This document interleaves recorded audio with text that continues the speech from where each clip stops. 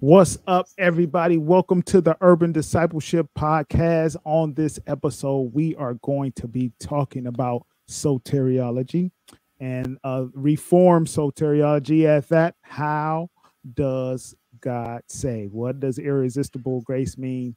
We're going to talk about it on the Urban Discipleship Podcast. Stick with us.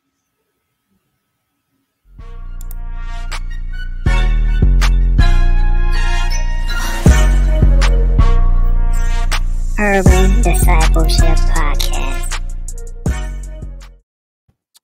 Okay, what's up, everybody? It's Pastor Rob. I'm here with Pastor John. Welcome to the Urban Discipleship Podcast, where we always endeavor to do two things. That is, exalt Christ and enhance relationships. Oh, man, we got one today. Shout out. I don't know. I need some more. I need some more buttons because I already know. Man, this is such a big discussion throughout the Christian community, man. How do we understand salvation? Let me say AGMLA, Abundant Grace, is a reformed believing church. And so we have a reformed understanding of soteriology. And so we are going to get into that. Now we're going to use a video from this Legionnaire Ministries. And we're going to let that play. I'm going to use it as a jumping off point. We're not going to get into all of the tulips, but we're going to talk today about irresistible grace. And I think Albert Mohler, he doesn't like irresistible grace. He says it should be called effectual calling. Okay, so we are going to get into it. Let me bring it up. Where am I at? Does human responsibility eliminate irresistible grace? Who would like that one? Well, let me just say that let's admit that irresistible grace is not the way we would choose to express this. Effectual calling is a far more biblical way to express this, because irresistible grace sounds like a cartoon setup in which there's someone saying, I do not want to be regenerated. I do not want to be born again. I do not want to love Christ. And yet they're being overruled such that against their will. What kind of love is capable of being constructed out of being overruled with one's will? No, it's effectual calling that reminds us that what God begins in terms of the order of salvation, he always finishes. And when that work of genuine faith begins in the believer, the work of God, he will bring it to full fruition. You're going to see it when grace becomes, the operations of grace becomes evident in the individual, because they do love Christ and they do desire the things of Christ. They desire salvation. And so we just need to get rid of the straw man. There are two horrific, cartoonish straw men we need to be rid of. The first is the righteous sinner who desires to be saved, but just can't because he's, I say righteous and desiring salvation, because he's not among the elect. And the other is the person who desperately does not want to be among the elect, but has been elected anyway. Neither of those persons is found within the scriptures. Shout out to Legionnaire Ministries, man. R.C. Sproul, man. R.I.P. R.C. Jeez Louise. Man, I cry when he died. I'll be forgetting. Oh, okay. So we're talking about irresistible grace. He talks about these two characters as he caricatures. He talks about the person that says, "I don't want Christ," right? He doesn't want Christ, and yet he's overwhelmed anyway. And then what was the second one was who I guess it kind of is in the same vein, right? I don't want to be elected, and has no desire whatsoever, but he's part of the elect. Yeah, right. He's taken to heaven, kicking and screaming. He doesn't want God or Christ. Correct. All right, brother. I mean, you the expert on this one, man. No. Well, let us hear. You know, every time we get on this subject, I always tell you I got the Norman Geisler. Shout out to Norman. Shout out to Norman Geisler. I got my training for what was the class? the systematic theology Yeah. from Norman Geisler. Shout out. Nah, that's dope. Norman's dope. Go ahead. I read some on Norman, but we just disagree on the finer points of salvation. Yes, sir. And so I think the basis for understanding the effectual calling is first and foremost to understand how Scripture teaches in regards to the depravity of man. Scripture is so clear that we are fallen. Yes. We are not as bad as we can be, but we're falling through and through. Our intellects are fallen, our emotions are fallen, and our volition is chained, right? So we are born in sin and we're shaped in iniquity. And I think Romans 8, it talks about the fact that the natural man, the unredeemed man, he can't even obey the law of God, even if he tried to, because his will is so chained to sin because of his fallen nature. And so when you understand the depravity of man, the fact that man is in such a way that he cannot change his situation, then it's going to take some power grace. It's going to take irresistible grace. It's going to take an effectual calling to move this man out of the kingdom of darkness into the kingdom of God's dear Son. And I think the basis for that is Romans 8. For those whom he foreknew, he also predestined to become conformed to the image of his Son, so that he would be the firstborn among many brethren. And then it says, and these whom he predestined, he also called. And these whom he called, he also justified. And these whom he justified, he also glorified. So we are taken from our election in eternity past to our glorification at the consummation when Jesus returns.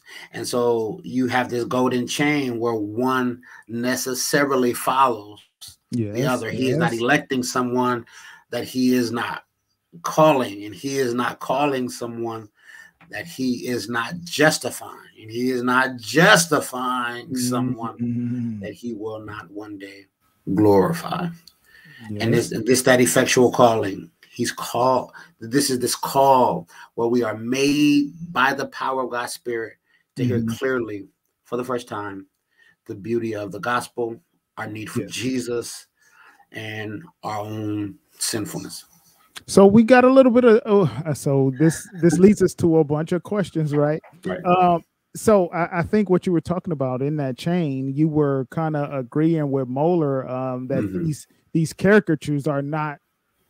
They don't exist. Real. They don't exist. These people who are like I said, I don't want to be elected. I don't want to be part of the elect. I have no desire for God or anything of which I guess some people might say that's a description of total depravity. However, they are elected. Those people don't. Those people don't exist. And God is so it's interesting to hear that chain of did you call it the golden chain? How God is calling those and so I think it's kind of because what happens is so many of us, especially in the Western culture, we come into our understanding of salvation in what I call the default understanding. The default understanding. It's like, and I seen Christ as this great thing, and I chose to be partnered up with the great thing. Right? And this is what's big, Rob, is to understand that when the Lord regenerates us, so that means where he changes our heart and our mind, and we are allowed by his grace through the gospel to see our condition truly, and to see it finally. We will believe And that belief is volitional. It's not like I don't want to believe, so I'm being forced to believe. No, it's like for the first time, the scales from my eyes have been removed, and I've been able to see my sinfulness and the beauty of Christ's sacrifice on my behalf. And when you see that with a regenerated mind, when you've been made alive, going from spiritual death to spiritual life, Rob, when you see that, it's a volitional choice you will make. Yes. You will take your human will and you will place it in the hands. You take your faith and you will place it in Jesus Christ and his work of redemption at Calvary. Right? So yes, I'm so with you, but I know what everybody's thinking right now. Say, right? I know, right? And so, you know, the Reformed understanding draws a lot from the Gospel of John. Those that have a default understanding draw a lot from the scripture in Hebrews, where you have someone who has tasted of the tasted of the heavenly gift. And so then the question becomes like, what does that mean? You see the examples of Demas and Judas. A lot of people will bring those things up. And so and even as you listen to scriptures that are calling you to repentance and belief, it is calling you in a manner that assumes your volition and your will in the process. And so to me, I just don't see any contradiction between our will and volition and the sovereignty of God. That's really what becomes at stake here. Yes. And usually theologians will distinguish between the general call and the effectual call. The general call. So you have two people in church. You hear this dope message about Christ and the gospel, and people who are sitting in the same church, maybe even on the same pew, maybe right next to each other, have very different responses. One is to reject, it sounds cool, but I'm good. And one is like broken, like, yo, I need that. Like, what? How do we account for such two very different responses? And I'll answer by saying, one heard the general call. We are to preach the gospel. We don't know who God is working on or who God isn't working on.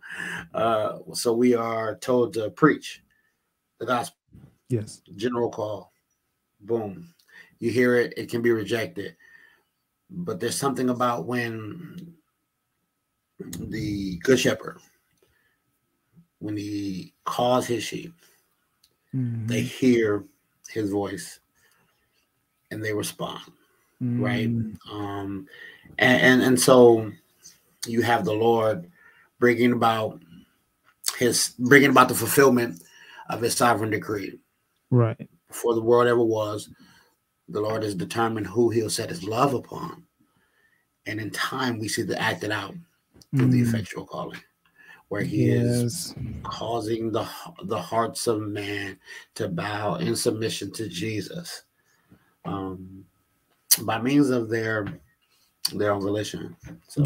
Yes. And so there's so many things that these the implications that even if like when somebody's coming into the understanding, like, okay, now there's implication. What does it mean to preach the gospel? You know, some people go and what they describe as a Calvinistic, I won't use Calvin's name, reform laziness, right? I ain't gotta preach the gospel. Hyper Calvinism, right? Yeah. Because God has elected, he's drawing his elect. I don't have to preach the gospel. Right. That sort of thing. And then on the other hand, right, is that you coming into that understanding is, it can have you struggle with your assurance. It's like, do I have a false profession of faith? I feel like I believe. I came into this understanding in a default understanding. I felt that choice inside of me as I come into this understanding of God's sovereignty and his control over everything. The person that has started the work is going to finish the work. How do I know that I am part of the work that he is completing? That he started in you, right? Well, I think it's just the understanding that once the Lord changes our hearts and our minds, and by God's grace, we're able to trust in the Lord Jesus Christ. This regenerated heart, this regenerated mind is now going to begin to express itself with new affections. It's begin to express itself with new desires, new longings. So when you had no desire for worship, you had no desire for scripture, you had no desire for obedience to God's word, you had no desire for fellowship, these things you didn't want to sing a hymn, you didn't want to go to church. No. And what happens when the Lord changes our hearts and our minds is that he places these new affections inside of us. So we desire things we used to hate, and we hate things we used to love. And so, like our faith is seen and is expressed outwardly through fruit, through a changed life, through obedience to God's word. Like, so don't see, okay, well, I believe, but is it something that's true or something real? No, if you truly believed, it's going to work itself out in a life that is in love with Jesus. Yes, sir. And a life that is obedient to the word of God. It says, if anyone wishes to come after me, he must deny himself, take up his cross, and be continually following me. So the changed life places his faith in, hope, and trust in Jesus, and it follows Jesus. Yes. Throughout the rest of his life. And we had a comment when we talked about fanatic, as just saying that well, his faith was never real faith. He had never really believed. Some people take umbrage with that, but that's because they understand that they have the default understanding. Like, you make a choice to come in and you make a choice to come out. I understand it because I've been on both sides, and I still have what who I think MacArthur pointed out, but he was quoting somebody else. This holy tension between the two ideas.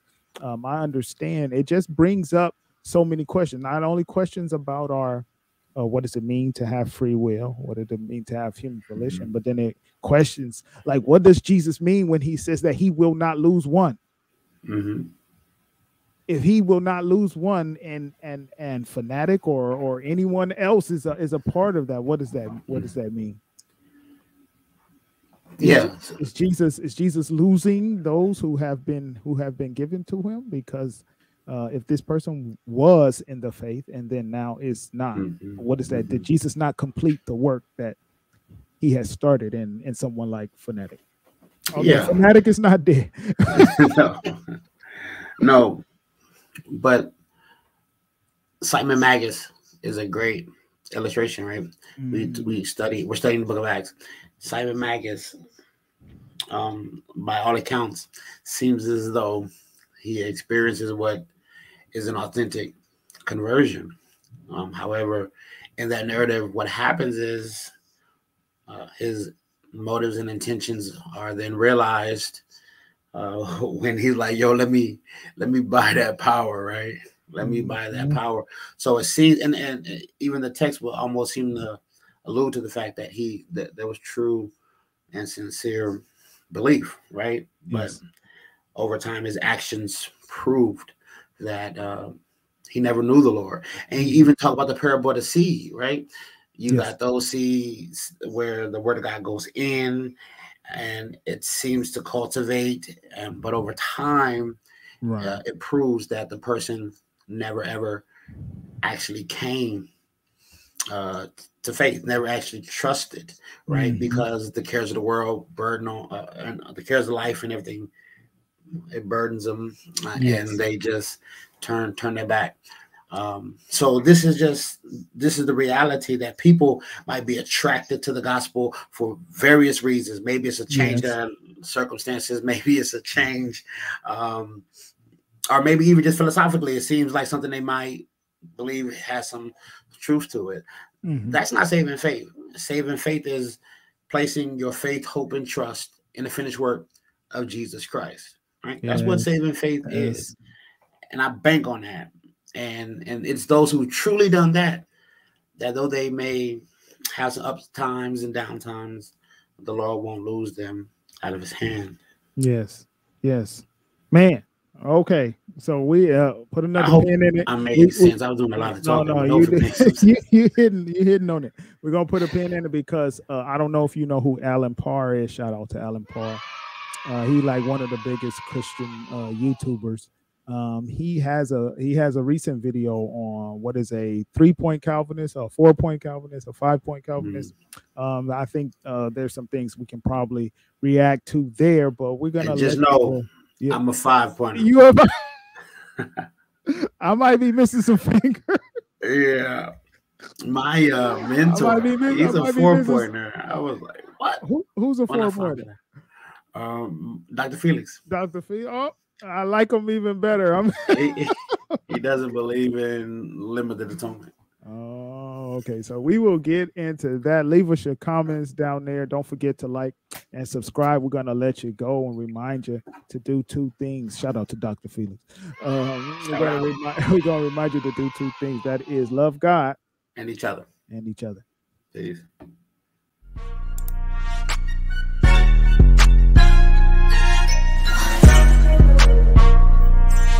Urban Discipleship Podcast.